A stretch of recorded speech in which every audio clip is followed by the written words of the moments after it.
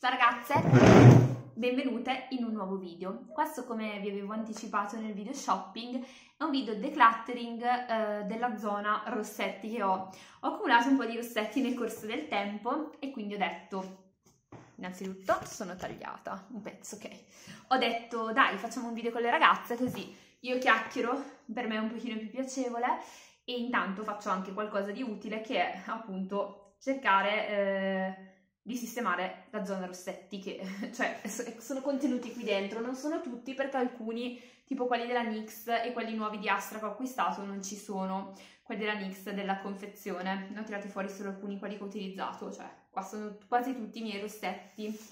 Volevo guardarli, ne sono caduti già 10, volevo guardarli con voi, darvi un voto, darvi un consiglio, quindi questo è un video chiacchiericcio riferito proprio ai rossetti e alle tinte labbra. Quindi a chi non interessa, spenga pure. Chi invece vuole passare un momento piacevole, vuole avere delle recensioni veritiere, cioè vere, queste sono recensioni vere, mie pure personali, si è sintonizzato. Allora, partirei subito da quelli che mi capitano sotto mano. Le tinte labbra ne ho parecchie, qua non sono tutte, le sto pescando a caso, però ce ne saranno sicuramente ancora nascoste. Le tinte labbra della Maybelline, le Stay Matte Ink, qua sono alcune di quelle che io ho, poi magari ne usciranno delle altre presto. Sono le mie tinte labbra in assoluto preferite di tutti i tempi, ve ne parlo sempre, ve ne parlo dappertutto. Sono indicate per chi vuole una lunga tenuta, per chi vuole avere risultati ottimali, per chi vuole avere sempre le labbra a posto. Non le consiglio a chi ha le labbra secche particolarmente, perché sono tinte labbra molto, come si suol dire, sono molto aggressive sulle labbra, nel senso chi ha già le labbra secche tende a seccarle di più. Tante persone a cui lo consigliate ancora all'inizio e le ha provate, sono rosa, non si è trovata bene perché appunto aveva le labbra troppo secche. Dal mio punto di vista non uso burro cacao, ho le labbra idratate di mio. Da quando ho smesso di usare il burro cacao ho trovato dei miglioramenti. Una volta lo utilizzavo, ce le avevo più secche, probabilmente perché le labbra si abituano ad avere un'idratazione quotidiana e quando gli si toglie questa idratazione quotidiana, boh, viene meno l'idratazione, non lo so. Ho smesso di usare il lucida labbra e punto più sull'interno, cioè sull'idratazione interna piuttosto che esterna. L'ultimo lucida labbra che utilizzavo, burro cacao voglio dire, era quello dei provenzali, con la quale mi trovavo bene, ma sono anni che non uso più e vedete che le mie labbra non sono assolutamente secche, anzi. Ok, allora quello che indosso oggi in particolare è questo, uno degli ultimi che ho acquistato sul sito Notino. Sul sito notino.it le tinte labbra le trovate a molto meno, tipo 6-7 euro. Normalmente costano 15 euro circa, 14 euro, spesso e volentieri sono in offerta a 11,80 e quando si trovano proprio in super offerta si trovano a 7,90, oppure anche a Berlino le avevo trovate a 7 euro, oppure da ADM, oppure i colori proprio lasciati via dalla società, colori particolari, mi è capitato di trovarli anche a 4 euro. Allora, quello che indosso oggi appunto è il numero 80, il Ruler, che è un colore nuovo che io ho, vedete, abbastanza veritiero, è un colore nuovo che io appunto ho acquistato da poco, lo trovo ottimo, li trovo tutti ottimi a dire il vero. Questo è l'Heroine, che è quello forse che mi piace un po' di meno, che è una sorta di aranciato, pensavo molto più fluo sulle labbra, non è particolarmente fluo, quindi questo il numero 25, non mi piace molto su di me come colore. Questo è uno di quelli che ho trovato super scontati, il Philosopher numero 100, era uno dei colori forse che avevamo fatto per la linea City, colori molto particolari, perché li appoggio a terra. Questi ovviamente, uno sono riuscita anche a finirlo, che è il Seductress, quindi per farvi capire quanto mi piacciono. Questo è uno dei miei preferiti in assoluto, il numero 20, il Pioneer, che è un rosso abbastanza scuro, molto molto valido, molto bello. Questo quando uno ce l'ha su si riconosce il colore. E l'unica cosa, non è il rosso che voglio io, ma è un rosso che tende quasi più al fucsia, cioè ha quella nota un po' di fucsia, insomma. Quindi si avvicina un po' al rosso che cerco io, ma non ancora. Questo è uno in assoluto dei miei preferiti che ho usato di più. Poi abbiamo questo, l'ho usato solo forse una volta, il 105, l'Explorer, che penso che sia della stessa linea di quello lilla, della stessa limited edition probabilmente che avevamo fatto, comunque linea legata a un qualcosa in particolare. Beh, sono colori abbastanza importabili, nel senso difficili da portare. Per me non è nulla importabile, però sono un po' difficili da portare. Poi abbiamo questo viola scuro,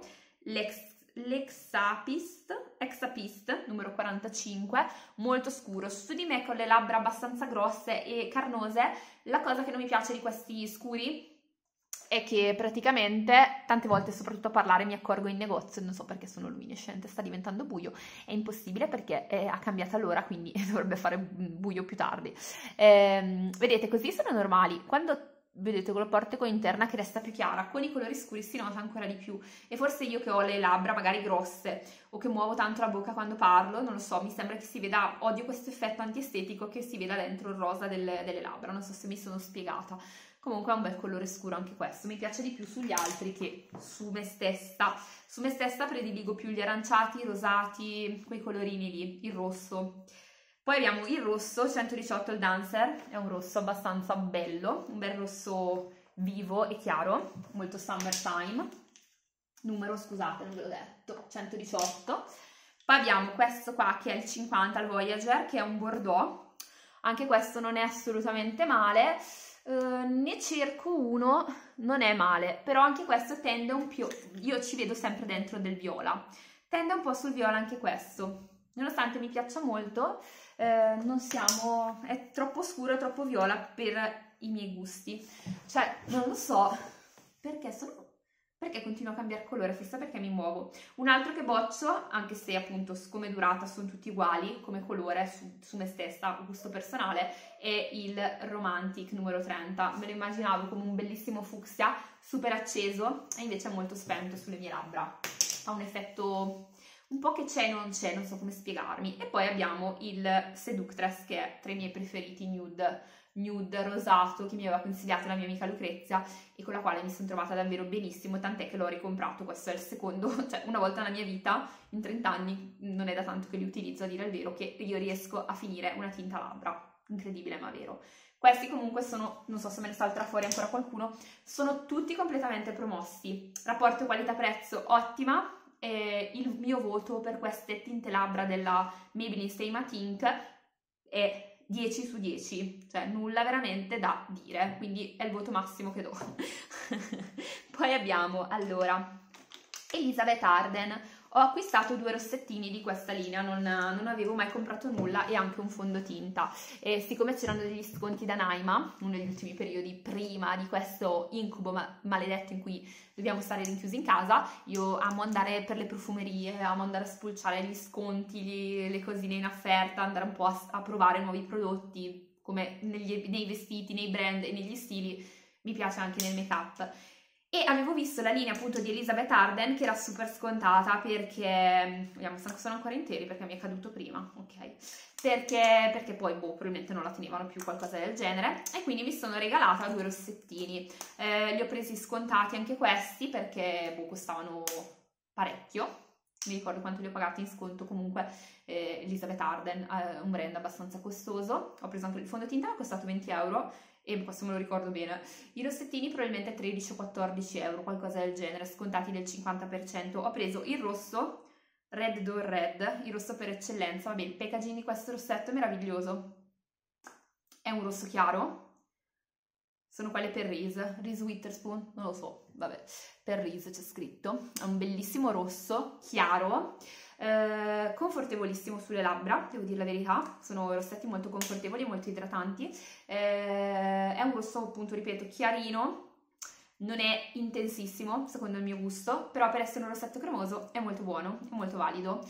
E come voto a questo rossetto do tra packaging, cremosità, stesura, confortevolezza sulle labbra. Ovviamente un rossetto che non sbava, questa è la cosa più importante da dire, ma quando mangiate scordatevi di averlo sulle labbra, cioè dovete rimetterlo ogni volta. Però la cosa positiva, appunto, ripeto, che non sbava per niente, questa è una nota a favore. Quindi il mio voto per questo rossetto, tra tutto quanto, un packaging meraviglioso, ragazze, è 7, do 7.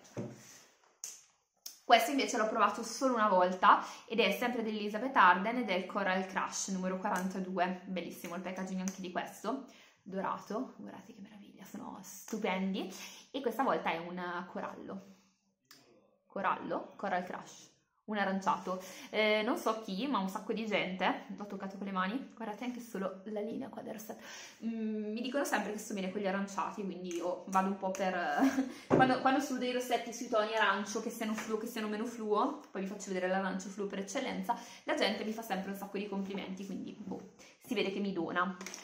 Poi passiamo, non ce li ho, oddio, non ce li avrò tutti, ve lo dico già, perché adesso mi è venuto in mente che qualcosa ho dimenticato. Allora, passiamo alla linea L'Oreal, le Chocolat e le Macaron.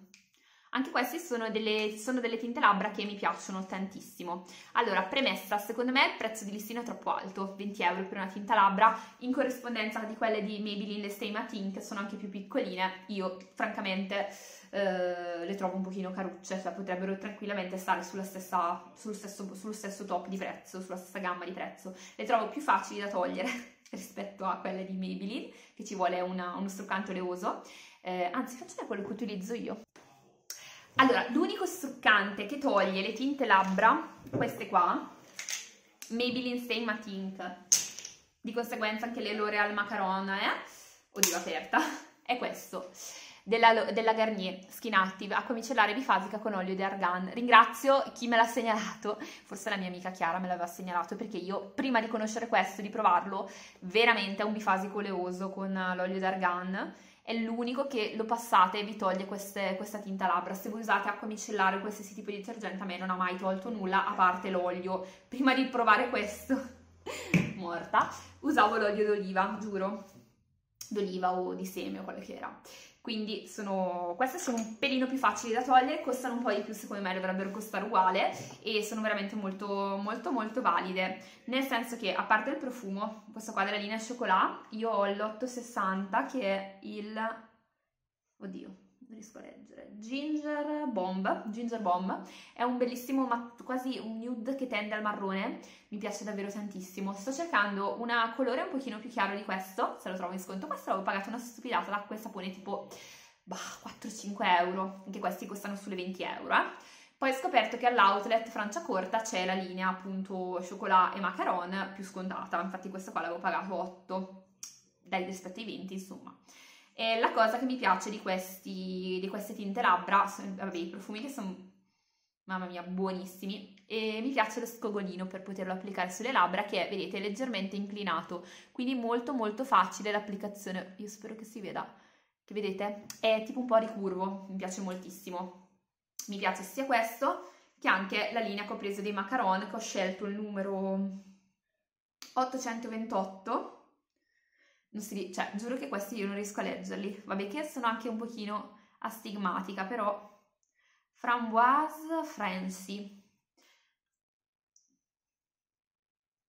Oh, che buon profumo di caramella. Anche questo, vedete, c'ha lo scogolino così un pochino inclinato e mi piacciono davvero tantissimo. Rapporto qualità-prezzo un pochino alta, però il mio voto per queste tinte labbra, tutto sommato, anche perché sono confortevoli addosso, cioè si asciugano, cioè io posso provare i vestiti anche in negozio con queste qua e con quelle di Maybelline senza preoccuparmi di dover macchiare nulla. E il voto di queste tinte labbra, secondo il mio modesto parere, è un bell'8. Poi, e sono le uniche che ho della linea L'Oreal. Passiamo eccomi, mi è subentrata un'altra tinta labbra di Maybelline Stay Matte Ink, numero 75, il Fighter, che è un nude più marronciato, non so se si può dire, più sul marrone. Vediamo lo scogolino, che non ve l'ho fatto vedere, vedete, lo scogolino di questi invece è dritto, mi trovo meglio con quello di L'Oreal, più ricurvo. Questo invece è un nude che tende proprio sul marrone pure lui. Cerco dei nude un pochino rosati, un pochino neutri, che non facciano l'effetto morto, però ecco, anche questo non è male, non l'ho usato tantissimo, penso di averlo preso, forse, non mi ricordo se è quello che ho preso a Berlino o se l'ho preso in sconto da qualche parte, vabbè. Continuiamo con MAC. MAC, ne ho un altro poi nascosto, che però ha un sacco di tempo, quindi non so neanche se tenerlo, se buttarlo. MAC, ho una tinta labbra anche, che deve saltarmi fuori. Devo prepararle prima di farvi il video. Ah, l'ho trovata, ok. Parliamo di MAC. MAC è un brand che mi ha sempre incuriosito perché lo vedo tantissimo su tutti i vari canali social, soprattutto su YouTube ne parlavano tantissimo. Comunque a prezzi belli altini anche lui.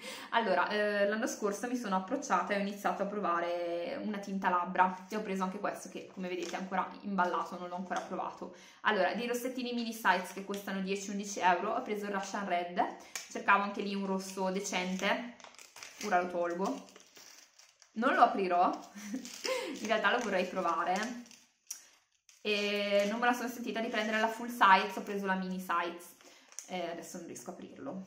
Russian Red perché tra i rossi che avevo guardato con la commessa, lei alla fine mi aveva fatti vedere, io avevo scelto questo più che il Ruby V, non so come mai.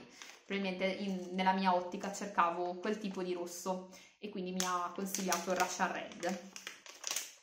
Certo è che sono veramente deliziosi perché il packaging è molto molto carino, nero così elegante, semplice, prezzi veramente altissimi. Tutti i rossetti, a parte questo che l'ho preso a prezzo pieno che è la mini size, vabbè possiamo anche aprirlo, guardiamolo, tanto. Un bel rosso, questo lo devo provare perché sembra simile al rosso scuro che cerco io, magari ce l'avevo così sotto il naso e neanche mi sono accorta, però veramente piccolo piccolo sulle mie labbra, poi gigantesche, non so quanto durerà, vabbè. E questo l'avevo pagato 10-11 euro, prezzo pieno, però ho detto lo provo, chi se ne frega, proviamo. Allora, dicevo, quindi gli altri due prodotti che ho provato, che sono questi due, una tinta labbra e un altro rossettino limited edition, li ho presi scontati. La tinta labbra da 25 euro l'ho pagata a 12 qualcosa, devo dire che il colore è super intenso, quindi mi piace tantissimo e ho scelto questo fucsia, ne volevo un altro, però alla fine non c'era. Quindi ho scelto l'altro fucsia che, cioè, metterli vicini erano pressoché identici, però vabbè, al momento mi piaceva di più l'altro. E devo dirvi che sì, mi è piaciuta molto. Non ha la durata degli altri due, Maybelline Stay Matte Ink e L'Oreal, però alla fine si lascia mettere. Anche lei ha un erogatore fatto in questa maniera qui, ha un colore molto intenso e molto fluo sulle labbra, quindi bello vivo, bello acceso. Questo è un punto a favore rispetto alla Maybelline Stay Matte Ink che sono più opachi e più spenti come colori. Questo è super super acceso, un bellissimo fucsia e anzi penso che lo potrei mettere, che con i capelli verdi mi piacerebbe tantissimo provarlo e forse l'ho già provato altre volte, però vabbè. E appunto l'ho pagato 12 euro e qualcosa. Non dura così tanto come gli altri, si toglie anche questo con lo struccante oleoso e devo dirvi che il rapporto qualità-prezzo certo costa 25 euro, quindi non costa tantissimo. A trovarlo in sconto però io gli do un bel voto per la brillantezza e per il fatto che sulle labbra fa un effetto wow, super acceso. Quindi il mio voto di questa tinta labbra, ragazze, è 7,5. Il voto così basso è solo per il prezzo, perché se uno lo compra a prezzo pieno insomma 25 euro, sono 25 euro, è sempre un rossettino MAC, non stiamo parlando di Dior, di Chanel che c'è in mano il gioiellino. E poi mi sono presa questa limited edition della MAC, un altro rosso, X Factor Red, è rosso X Factor praticamente, l'ho già provato 2 o 3 volte. E questo qua l'avevo pagato scontato praticamente 12 euro. Devo dire che il packaging fa molto schifo, cioè a me non piace. No, non mi piace per niente, non so neanche come sia venuto in mente di fare un obbrobrio del genere, infatti l'ha messo subito in sconto, però a me che poco importava del packaging, mi interessava il rosso. E il rosso devo dire che non è male, certo se lo paragono al mio che vi faccio vedere dopo, non ci abbiamo paragone, però tutto sommato trovandolo in sconto ho voluto provarlo, non è malaccio. Come voto, il mio voto per questo prodotto che costava comunque 25 euro è 7. Poi abbiamo questo qui, ecco che era l'altro rosso, adesso che io ho questi rossi qua, questo rosso qua in particolare, gli altri rossi mi sembrano sempre inferiori. Parliamo di lui, allora, Lancôme, o si odia o si ama. Ho impiegato un po' per amarlo alla follia, però ora io lo amo follemente, l'Absolute Rouge. Ho preso, mi è stato regalato il 197 dalla mia amica Chiara, Rouge Cherie Matte, non so, è bellissimo, vabbè, a parte il packaging che è una qualcosa di spettacolare. È un rossetto che utilizzo più volentieri quando le temperature non sono altissime, perché secondo me rende di più sulle labbra. È cremosissimo, ha un profumo buonissimo, ha un packaging meraviglioso, guardate la rosa, cioè è bellissimo. Questo come prezzo è abbastanza alto come gamma. È un rossetto che si applica veramente in maniera fantastica, è proprio così un pochino piatto, l'ho già usato parecchie volte e oltre ad avere questo profumo di rosa meraviglioso, è super idratante e quando lo si mette contorna che è una meraviglia le labbra senza sbavare minimamente, e la cosa che mi piace di questo rossetto è che appunto non sbava. Non ha la durata ovviamente che dura, cioè se andate a pranzo, a cena o così lo dovete rimettere. Io lo utilizzo quando devo tenerlo per brevi periodi, cioè che non devo stare via tutto il giorno, magari uscire a pranzo, eccetera, eccetera. Comunque è un gioiellino, è uno spettacolo, quindi questo qui come voto, da 1 a 10, tranquillamente posso dargli un bellissimo 9. Mi piace davvero tanto. Quando l'avevo provato, che mi era stato regalato per il compleanno, avevo fatto un po' fatica ad apprezzarlo in estate, ma appena era andato via col caldo, perché dove lavoro io in negozio, ecco, questo è un colore che si lascia, cioè nel senso, se io tocco il maglione così, cioè vedete questo, lo sto toccando, non lascia giù niente, quello lì lascia giù il colore, quindi devo solo stare attenta quando lavoro, quando devo provare le cose che passano dalle labbra, avere quell'accortezza lì. Per il resto boh, lo amo follemente, però ecco, ho fatto un po' fatica perché in estate mi dava un po' di problematiche rispetto che poi quando ho fatto meno caldo, ma in realtà è perché nel negozio c'erano tipo 50 gradi. Poi abbiamo un altro, ho solo questo qua, in realtà ne vorrei prendere ancora, però non so se li producono ancora o meno, della Rimmel London, le Provoca Lips 16 ore. Questa è una tinta labbra molto intensa, vinilica devo dire, rispetto ai matte della Superstay Matte Ink, più o meno identici dal punto di vista durata, confortevolezza, un po' più confortevole di quelli. Mi sono trovata molto bene, scontatelo si trova sugli 8-9 euro, più o meno, se no costa 11 o 12, qualcosa del genere, e devo dirvi che questa tinta labbra mi piace moltissimo. È super resistente, quindi non si toglie mangiando, eccetera, eccetera, e ha due entrate. Fatto così, vabbè, questo è un bellissimo fucsia, resta bello intenso sulle labbra perché non è matte, quindi resta, cioè, non è che non è matte, è mezzo matte, non so come si dice, vediamo se c'è scritto qualcosa, boh. Vabbè, comunque è il numero 310 Little Minx, e poi ha la parte qua del coso per tenerlo lucido, ok, che non uso praticamente mai, resta già lucido di suo. Mi piace tantissimo, mi piace anche il prezzo, questo qua rapporto qualità-prezzo gli devo dare un bel 8,5, secondo i miei gusti personali ovviamente. Poi, ho da breve incominciato a utilizzare l'Astra, ho fatto un ordine sul sito perché c'erano le spedizioni gratis, mi sono trovata molto bene, e siccome sentivo parlare di questi rossettini Astra su YouTube principalmente, li ho provato giusto l'altro giorno, anche se ero qua appunto in casa, li sto testando, e ho provato questo che ho preso sul sito, il numero 20, la linea penso che è My Lipstick Full Color, la linea così classica, anche questa è in un bellissimo packaging. Certo non c'entra niente prendere in mano un rossetto così e prendere in mano un rossetto di Lancôme, però. E questo qua era un bellissimo fucsia, ce l'avevo su giusto l'altro giorno, un fucsia abbastanza spento, carino, mi sono trovata bene, sono molto confortevoli sulle labbra, molto idratanti, quindi chi ha bisogno di idratazione sono dei buoni rossetti, li ho pagato tipo 2 euro, quindi anche questo io do un ottimo voto per il rapporto qualità-prezzo, confortevolezza sulle labbra, gli do un bel 8,5, non sbava neanche quello. Poi Collistar, allora di Collistar ho 2 prodotti da farvi vedere, chissà dov'è, ah sì, guardate che l'ho trovato. Cioè, ecco, giuro che ho fatto vedere 8 milioni di cose ed è pienissimo ancora, cioè, è ancora così pieno.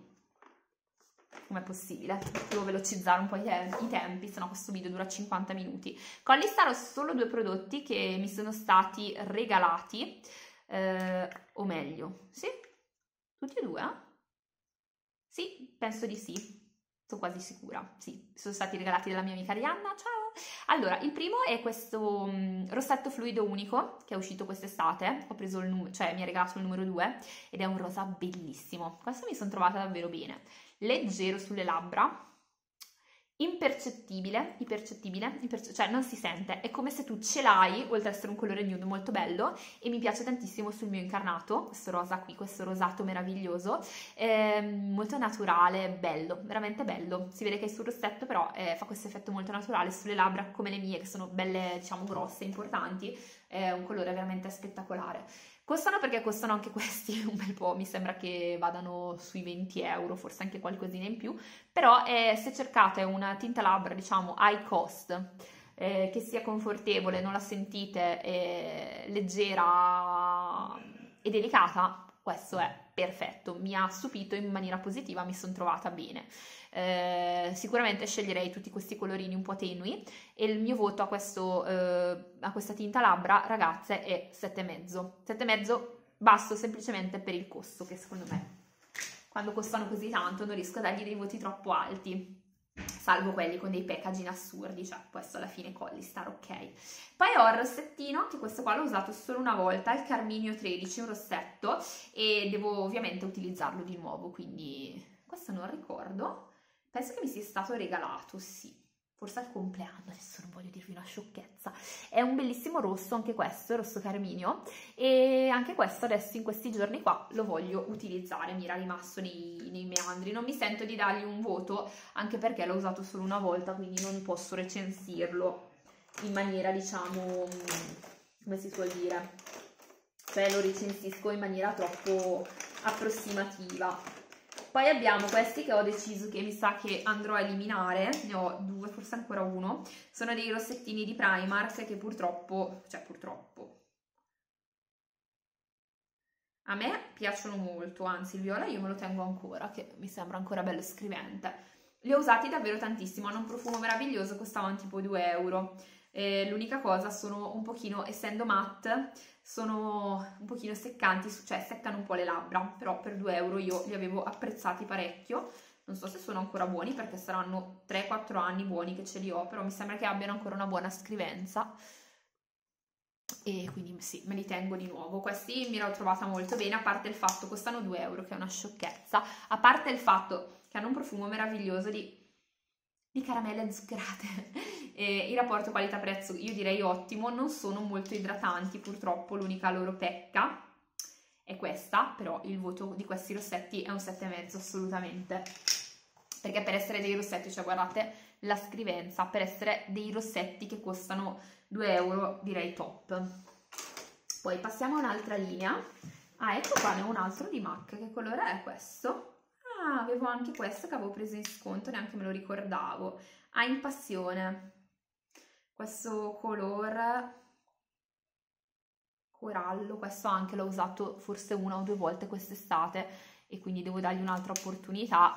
E questo qua l'avevo preso, questo colorino qua l'avevo preso forse ancora con gli sconti, non me lo ricordavo neanche più, figuriamoci.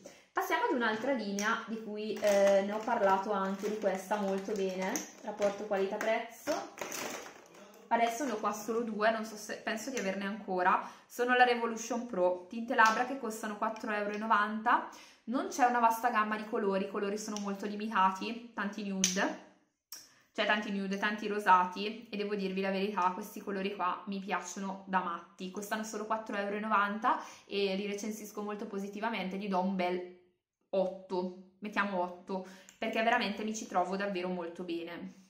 Subliminal e Ardent, questi sono i colori che ho, uno è questo, mi ci trovo davvero molto bene. Ah sì, è questo bellissimo colore, aspettate, qua, ok, 4,90 € è un top prezzo, questi sicuro li andrò a comprare ancora. Uno mi si è rotto perché mi è caduto, che era il mio nude malva che mi trovavo molto bene, rosato, e questo invece è quello che forse il subliminal è quello che ho usato forse meno, vediamo, che è un po' più scuro, sì, questo qua.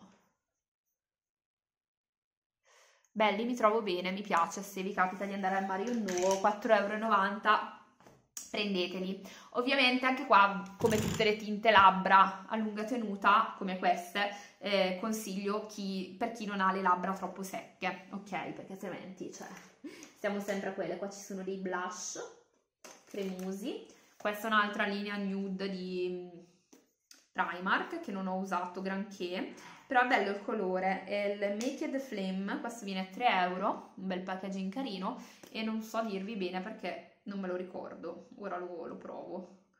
Si stende poco, questo ha un buon profumo anche lui, però non ha una buona stesura come gli altri, anche se il colore è molto bello, è un nude rosato. Molto molto bello, però questo lo metto in quelli da declutterare perché si stende molto, cioè dopo non li uso, però una volta mi scazzo, dopo so che non li metto. Qua vabbè abbiamo un blush che era rimasto, questo da buttare perché l'ho preso già che era rovinato negli sconti, a volte mi succede, non so se capita anche a voi. Passiamo a questa linea qua di L'Oreal sempre, non mi ricordo più di che linea è, il Fuchsia Flash Color di boh. Non so che linea è questa qui, se è L'Oreal Color Sensational, questo rossetto qua, correggetemi voi se non è L'Oreal, no, non lo promuovo assolutamente, è un fucsia, bello il colore esternamente, sulle labbra si vede poco, è bello non si vede così bene come si vede così, cioè come si vede qui sulle mie labbra almeno, ovviamente mia modesta opinione. Come voto, siccome non costano poco nemmeno questi rossetti, ogni tanto si prendono in sconto, sono quei rossetti che devi sempre preoccuparti di controllare, li do un 6,5, non di più, sono più belli da vedere così che da utilizzare. Questo è il Feel Doll Bella Oggi, è un blush in crema, sto pensando se tenerlo o non tenerlo. Sì, dai, questo lo teniamo perché è un bellissimo rosa della Bella Oggi, non ho molti prodotti della Bella Oggi, non so se voi ne avete provati ancora, fatemi sapere. Poi abbiamo un prodotto che boccio, qua non gli posso dare la sufficienza, proprio neanche per idea, lo Smash Box. Anche questo mi è stato regalato come colore perché è stato preso in qualche, non so, in qualche cofanetto, e devo dirvi la verità, 20 euro da Sephora costa, questo è il colore, che dici vabbè, già faccio fatica a metterlo, è appiccicosissimo, è una tinta labbra che io non consiglierei neanche alla mia peggior nemica, no, la mia peggior nemica glielo consiglierei, è una tinta labbra appiccicosa, è il Crush It, bello a vederlo qua, sulle labbra no. Non posso dargli la sufficienza, gli devo dare un 5,5 perché per 20 euro devo portarmi a casa una tinta labbra appiccicosa che non si stende come si deve, che va via dopo un'ora che ce l'ho su.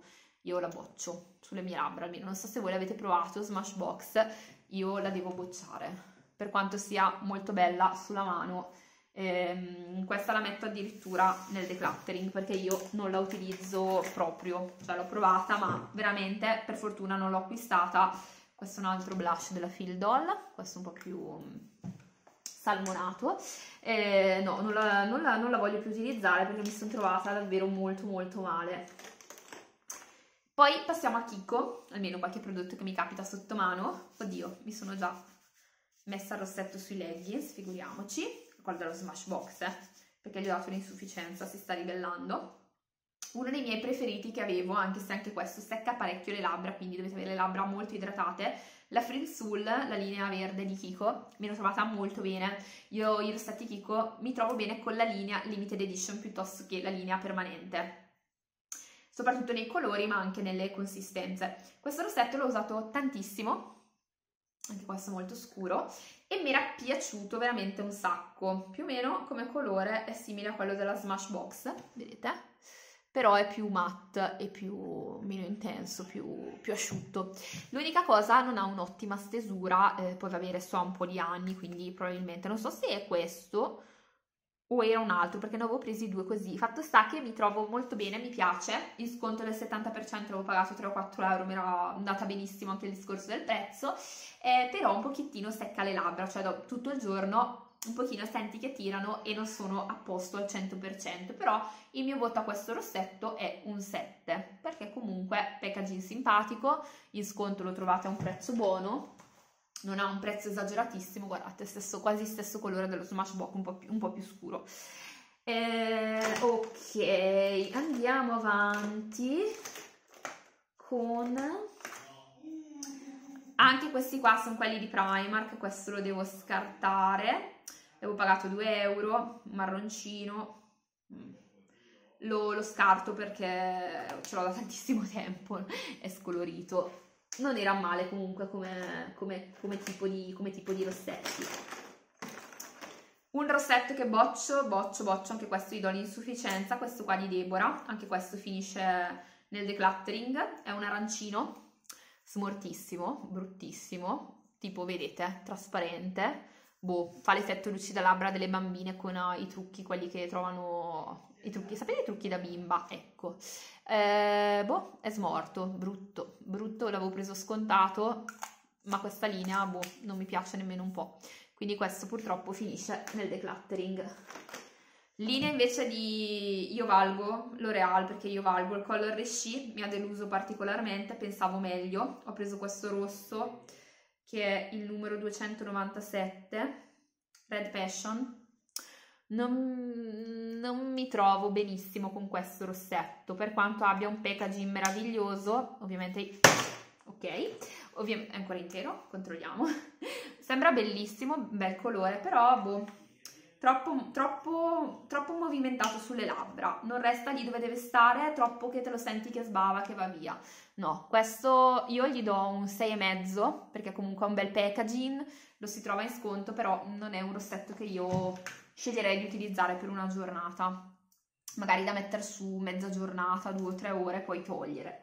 Non mi fa impazzire. Questo era uno dei miei rossetti preferiti di Kiko, non so che linea fosse, probabilmente una linea che non fanno più, era il numero 5 ed è il rossetto che ha ricevuto in assoluto più complimenti quando io l'ho messo nella mia vita.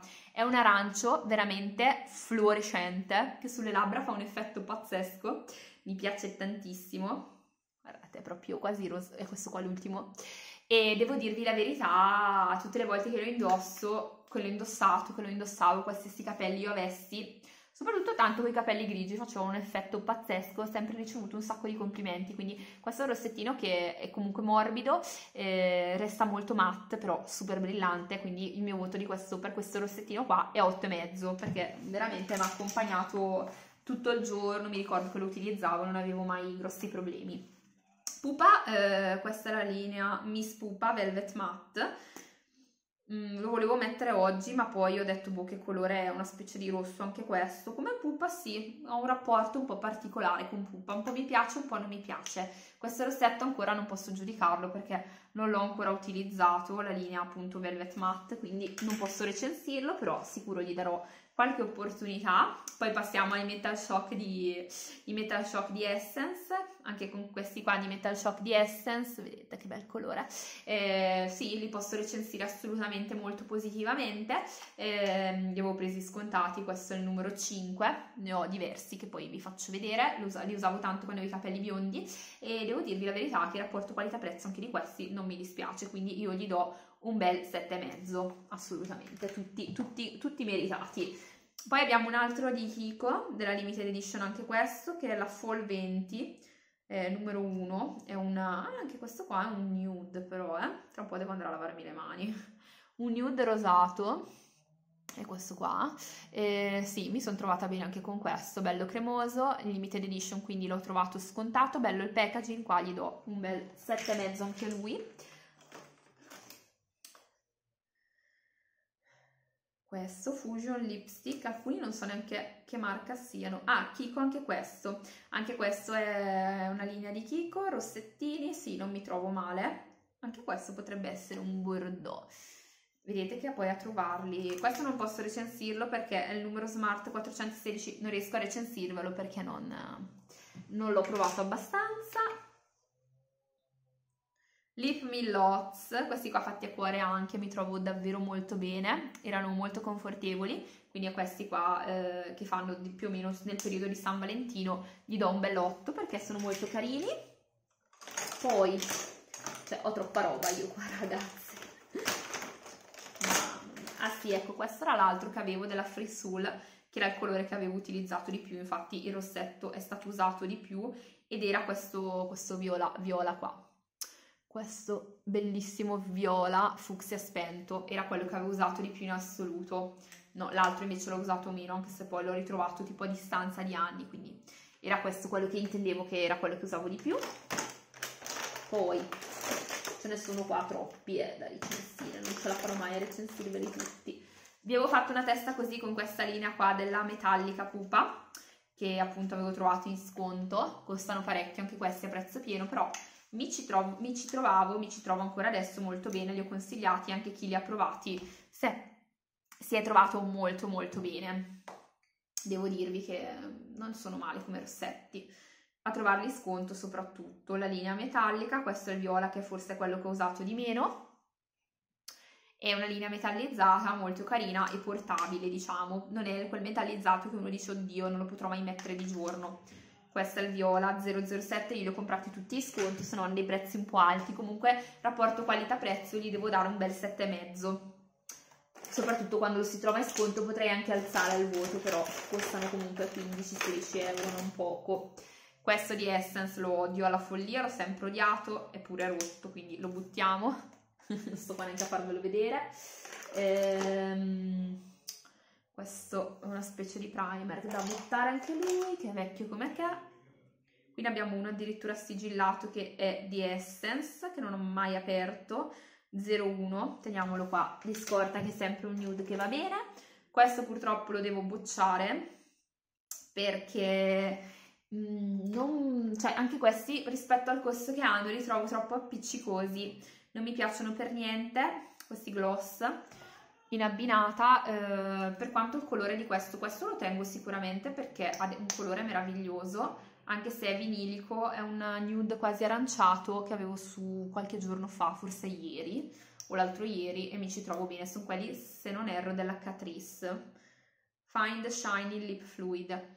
Sono appiccicosi e non rientrano nei miei gusti. Questo qua invece, che è il suo probabilmente finish gloss, io lo terrò lo stesso, che glielo metto sopra, però sono proprio fastidiosi da tenere tutto il giorno, quindi sono cioè, senti che hai qualcosa sulle labbra, quindi come voto gli do un 5,5, non di più.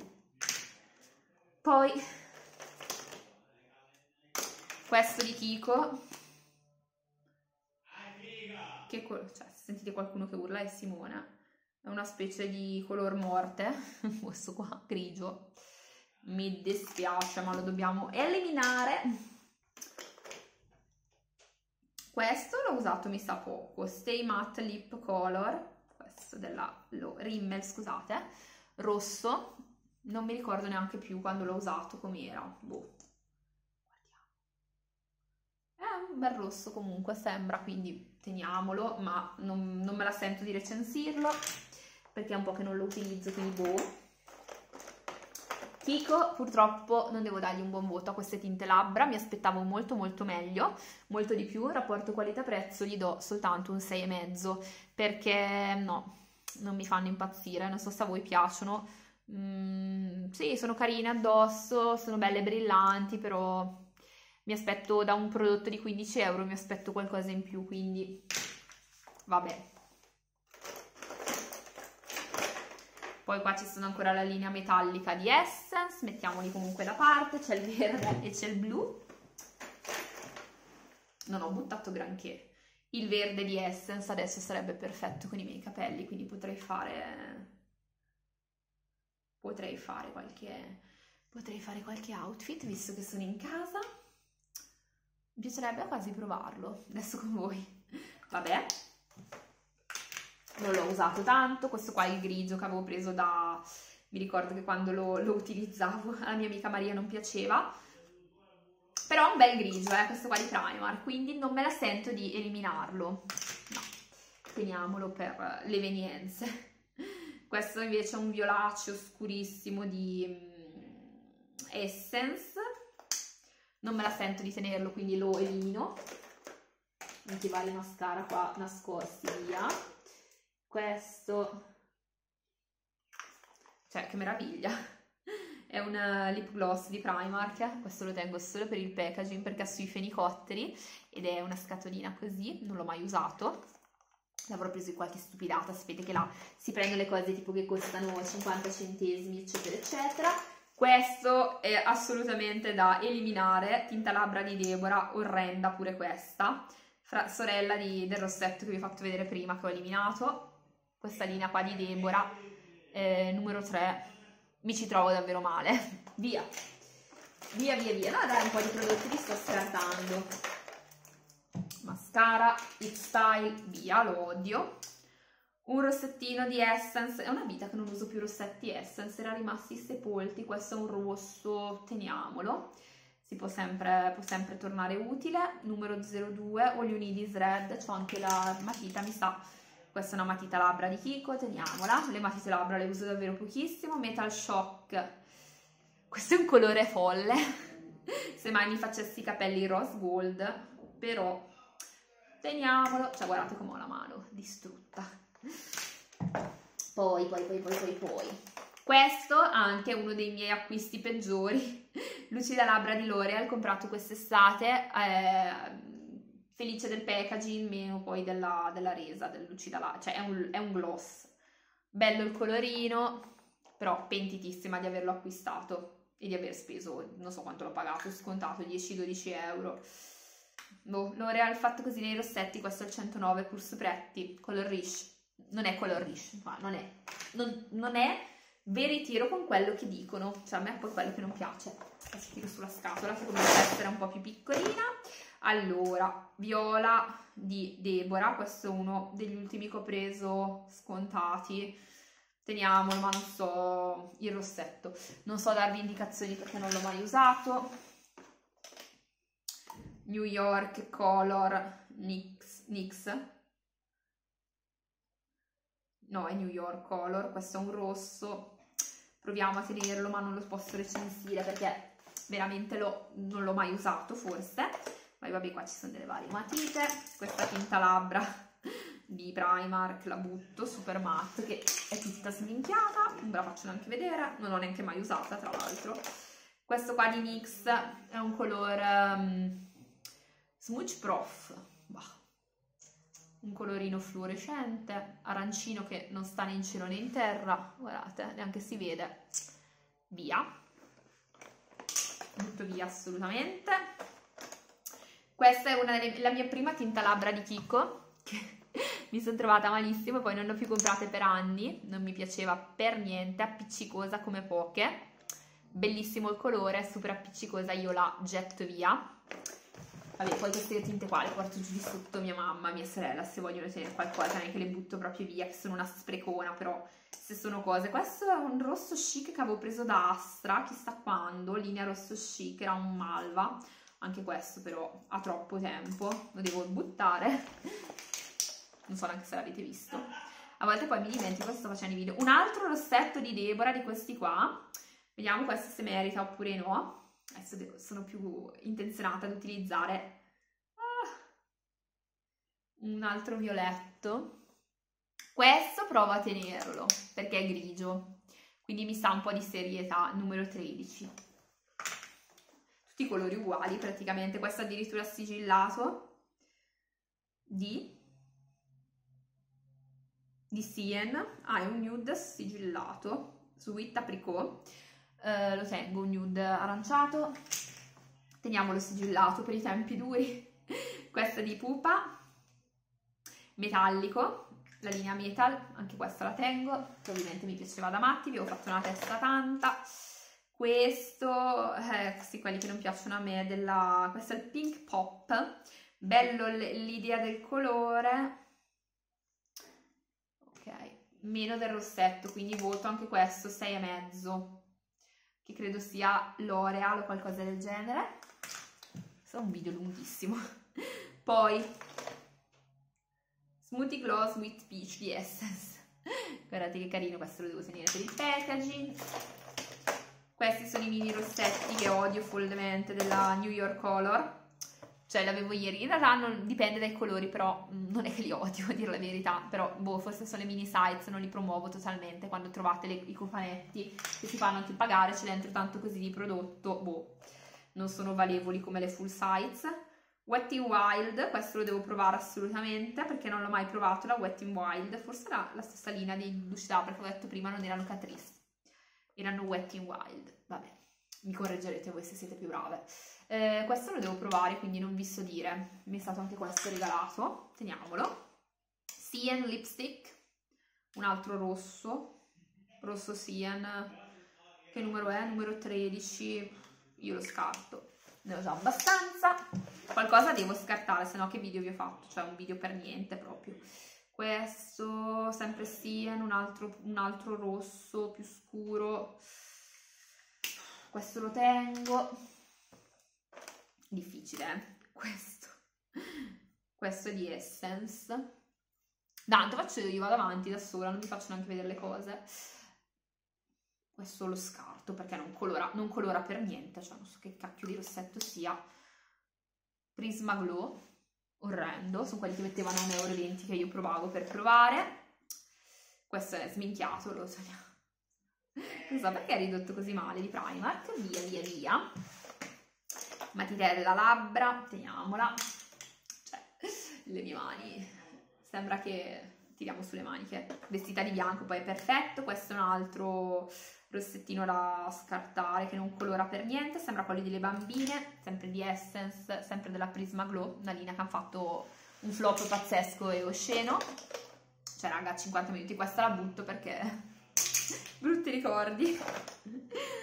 Aiuto, vabbè, viene da ridere. Questo è un prodotto molto valido, invece che lo tengo buono. Lei Color Stick, è un rossetto fatto a penna che io utilizzo per il sopra e per il sotto, che è fantastico, ce l'ho anche nel giallo, promossissimo. Questo è un rosso di Rimmel 500 Take the Stage. Forse ho usato una volta, da ricontrollare. Non mi sembra che mi avesse entusiasmato molto. Questo è ancora sigillato, penso che sia ancora Sien, tutti quelli Sien, neanche li ho usati, si vede che li avevo comprati insieme. Questo è un altro Grigius di Primark, un grigio tendente al viola. Questo lo scarto, dopo Simone le sente su che continua, vabbè che sono passati 50 minuti, però questo è ancora sigillato, cioè ma quanti rossetti sigillati della Sien? No, li avevo presi probabilmente in un folle gesto di... Questo è un viola invece di Sien, questo lo scarto perché ne ho già abbastanza. Questo ha anche 1,30 €, sono i rossetti di Primark, non erano malaccio per il costo, però lo scarto perché è troppo tempo che ce l'ho. E siccome devo scartare qualcosa bisogna buttare. Questo della NYX, sigillato addirittura, il Terrific Coral, ero fissata con gli arancio, probabilmente era quel periodo che mi diceva che stavo bene con l'arancio, inconsapevolmente poi uno va e... questo Stay Essence, una tinta labbra di Essence, e inconsapevolmente uno si lascia, questo è appiccicoso, via. Odio queste tinte labbra appiccicose, probabilmente mi sono lasciata influenzare. E questo è mezzo nuovo di Kiko, Mafton Viola. Questo è di Pupa, un corallino con dentro, secondo me, dentro i colori diversi, da provare. Boh. Ma quanti ne ho presi di Deborah fatti così? Un'altra tinta labbra appiccicosa, orrenda, cioè non si stende bene neanche sulle dita, sulle mani, figuriamoci sulle labbra. Mini size di Kiko, li ho presi di recente con gli sconti. Questo è un violettino da tenere, da provare, dargli qualche possibilità.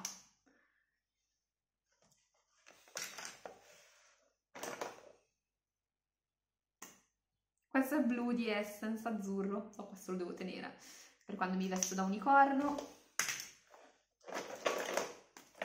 Questo anche di Essence, un altro colore scuro uguale all'altro, lo scartiamo. No dai, sono stata brava, poi vi faccio vedere scartato da non scartato.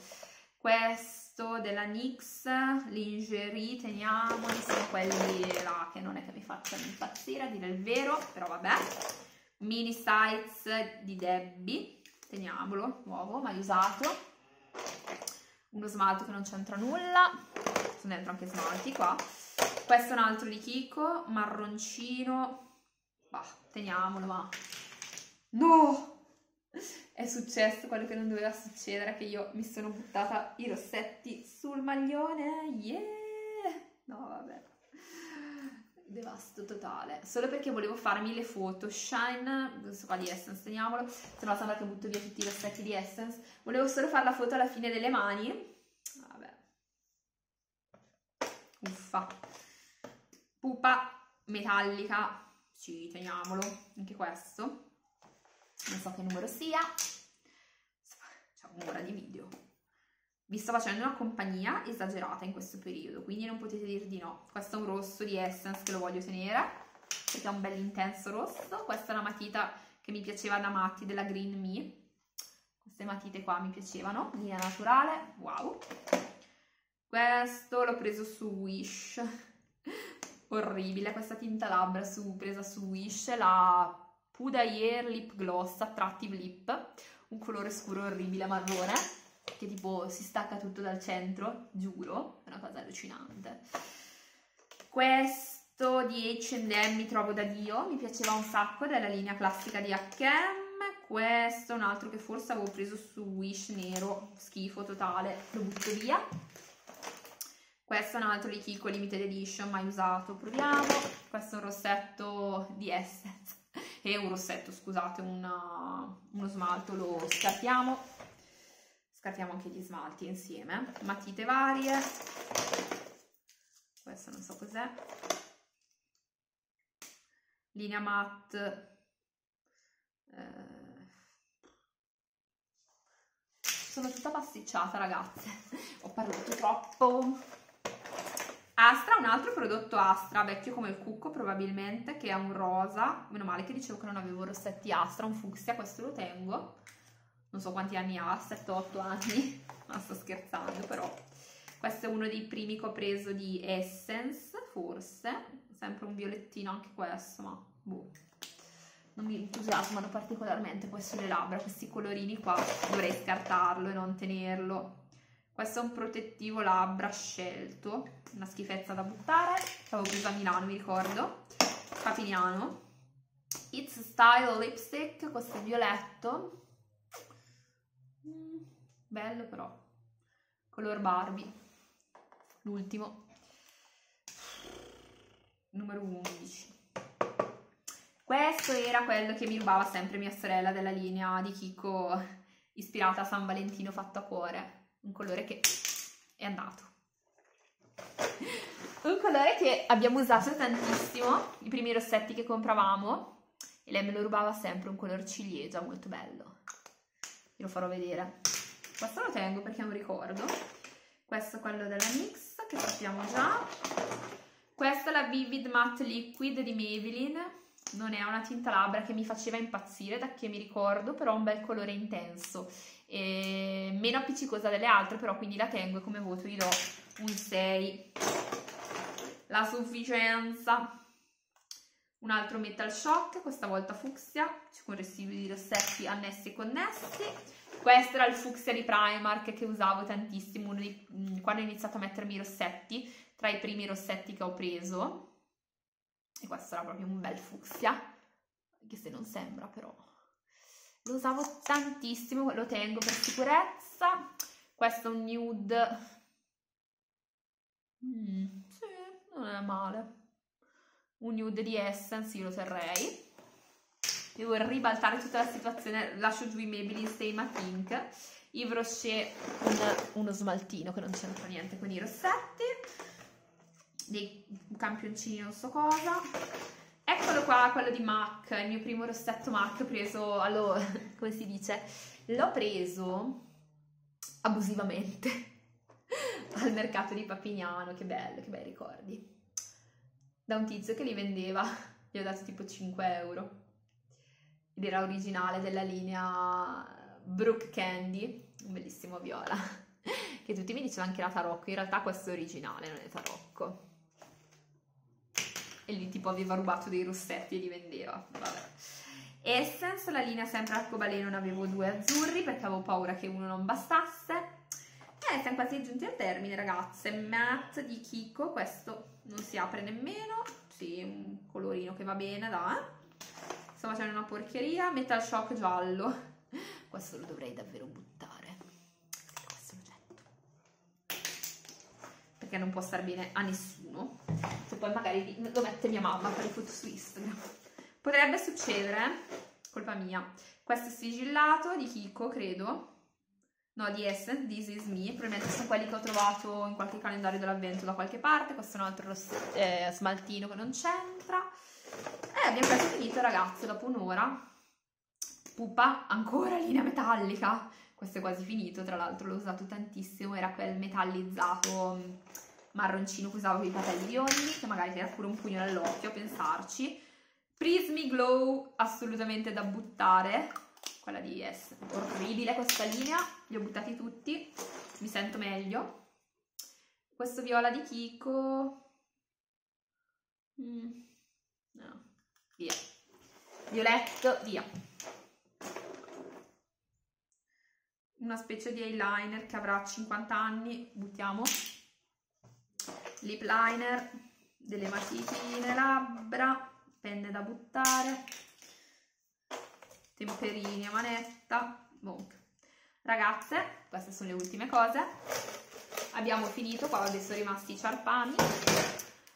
Sono due, pure un coso nuovo di Kiko, vabbè, lasciamo perdere. Niente ragazze, io spero che questo video vi sia piaciuto, spero di avervi fatto compagnia, non ho mai parlato così tanto, un'ora, per farvi vedere tutti i miei rossetti, quasi tutti. Ci vediamo nel prossimo video ragazze, grazie, spero di avervi intrattenuto e di non avervi, diciamo, annoiato, però vabbè, a chi ama i rossetti non può annoiarsi. Buona domenica, ciao!